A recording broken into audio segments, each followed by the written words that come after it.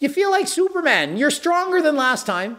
Every time you go to the gym, you seem to lift more weight, and you're putting on muscle faster than you ever dreamed possible. But the problem with SARMs is there are negative consequences of taking them.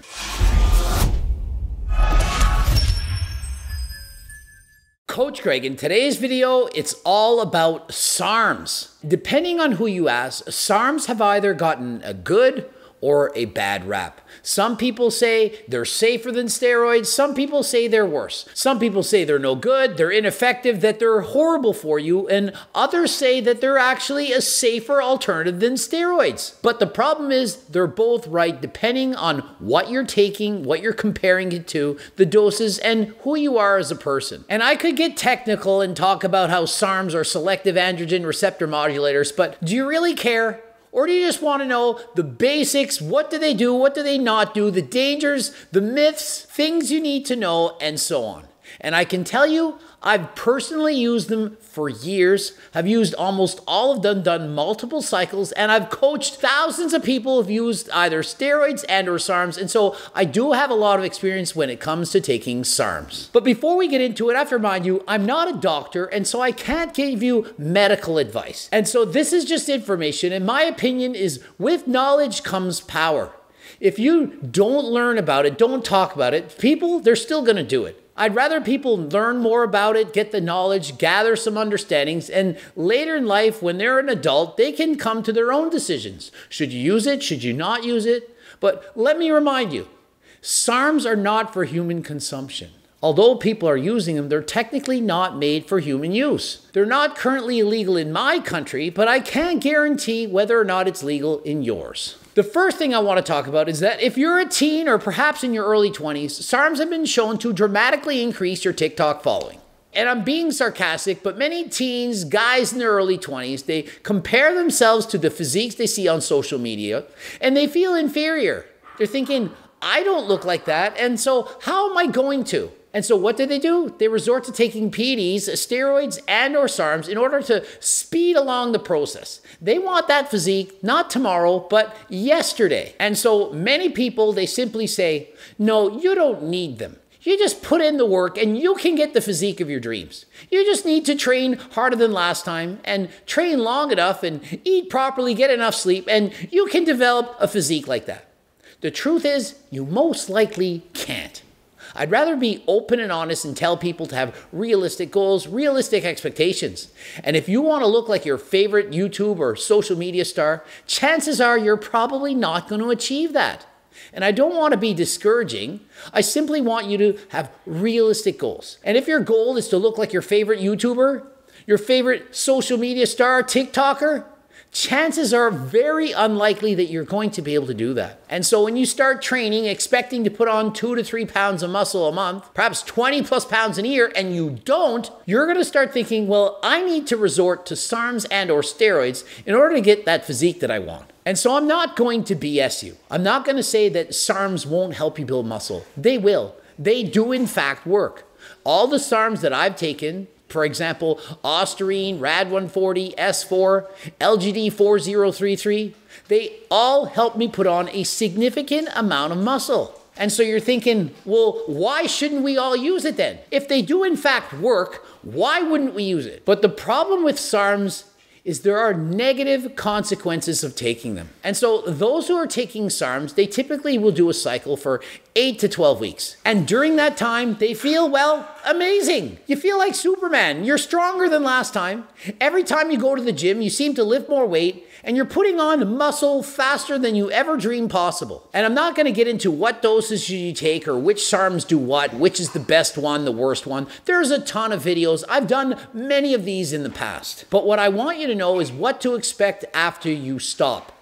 All good things come to an end. You can't take, well, you could, but be very unhealthy. You can't take SARMs forever. You can't take SARMs for 20 straight years. If you did, you're going to have a host of negative side effects. And so the problem isn't while you're taking the SARMs, it's once you stop. When you stop, all those gains, the pumps you got in the gym, the muscle that you put on, you're gonna lose a lot of those gains. How much? It depends. If you're past your genetic limit, you're probably gonna lose all of them.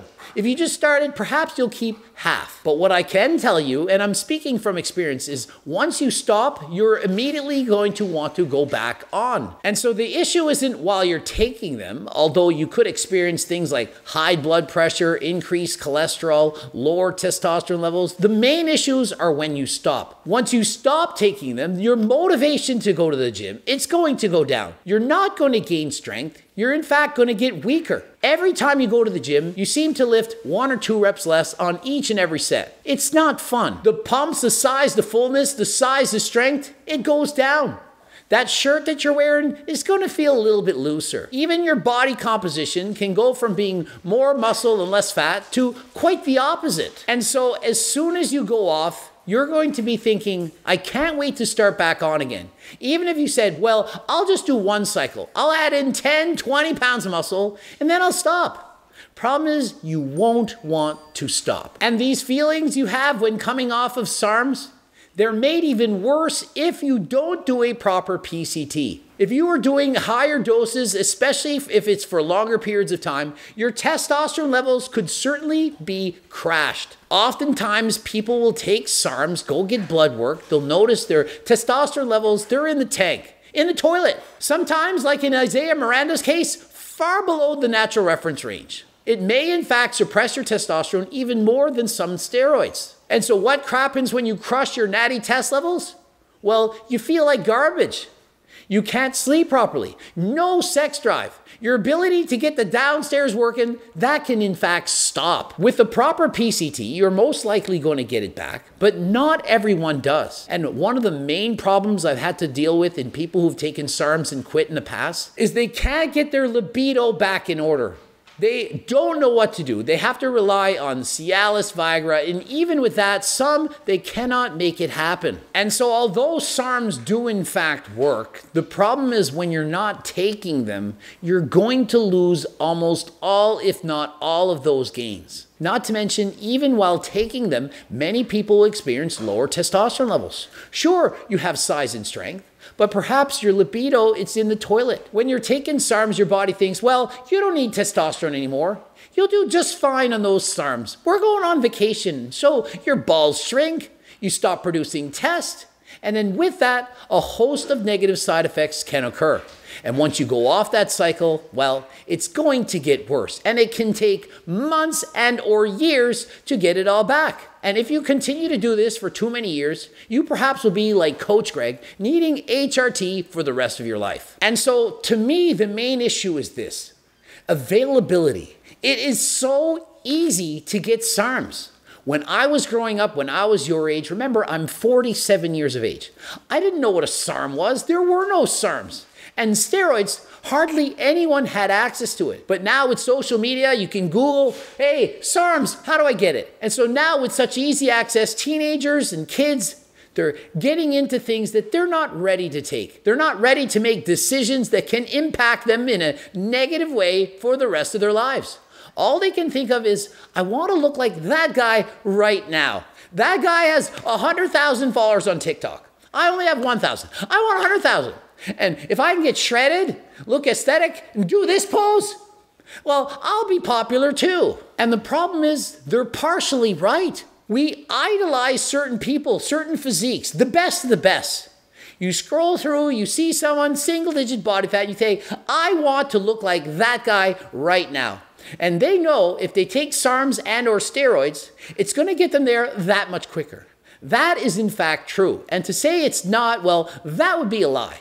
The problem is when you make that decision, especially at a young age, you're not ready to process what is it going to do to me down the road. And so you're thinking, I want to look like that. And maybe you do. Maybe you take Sarms and you do get that physique. Are you going to regret it 5 or 10 years later? The longer you wait, the better. My advice is try to do it natural. Remember, I did 42 competitions, 100% natural. Yeah, I did end up taking PDs, but I trained natural for over 20 years. Have you trained natural for 20 years? Have you achieved your natural genetic limit? Or are you simply looking for that shortcut? Now, if you do end up taking Sarms, hopefully you're at least an adult. No teenager should be taking Sarms. But if you do make that decision, Always do the lowest dose that will make you happy. The lowest dose. Never start with a higher dose. Once you start high, you will not want to go down. Once you get used to a specific dose, the feeling you get, the amount of muscle that you're going to build, you're not going to want to diminish that. Think of it. If you gain 10 pounds of muscle in the first 3 months, are you then going to want to only gain 5? Of course not. The longer you train, the longer you do SARMs, the less you're going to notice those gains. There's something known as newbie gains when you first start training, but there's also newbie gains to be made when taking SARMs and or steroids. And so the first cycle you take, you're going to make the biggest gains. After that, it's going to be harder and harder and harder. And eventually you're going to get to a point where you're not going to make any progress. And so if you start SARMs as a teenager and rely on them, perhaps you make gains for 3 years, then you'll be in your early 20s unable to grow. You'll be trying everything under the sun, blast and test and trend, taking risk with your health, all in the pursuit of gaining a bit more muscle. And for what? You're thinking, oh, it's going to attract the girls. Girls will then like me. No, they won't. They don't care.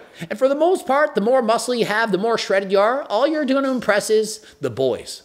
And so if you're just trying to impress a bunch of guys at the gym that say, hey, dude, you look massive, well, that's what it's going to do. But if you're simply doing this to get girls to be attractive, to look better, you don't need them. They don't care if you're not 200 pounds of muscle. By following a good diet, eating healthy, using progressive overload, training for years, doing 150 minutes of cardio a week, you can be fit. And who doesn't find somebody who's fit to be attractive? You're putting in the work, you're training natural, you're progressing, although slowly, but who cares? You're being all that you can be, the best version of yourself. And if that girl that you like doesn't appreciate you, doesn't want you because of that, well, she's not the right girl for you in the first place. If somebody only wants you for your body, how long is it going to last? It won't last forever. Just think, I'm going to be myself, and eventually that person will come along. Hopefully you learned something. If you're on the fence of taking it and you're not sure, the answer is always no. If you're not 100% convinced that you should be taking this, then you shouldn't. There's too many negative consequences. It's not a decision that should be taken lightly. Before I go, I should remind you, if you have low testosterone, you're crash dieting, perhaps you've taken SARMs in the past, you could always use G-test or 3-test. This can help increase your natural testosterone production. It's not a PCT, it's not going to replace one, but it can in fact improve your total and free testosterone. That coupled with a healthy diet, proper exercise, and a healthy body fat percentage, that is the most important thing you can do to have naturally high testosterone levels.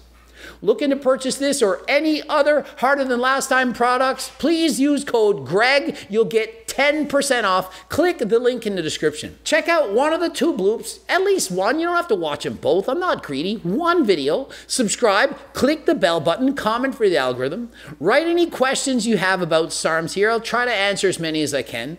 And until next time, I am out.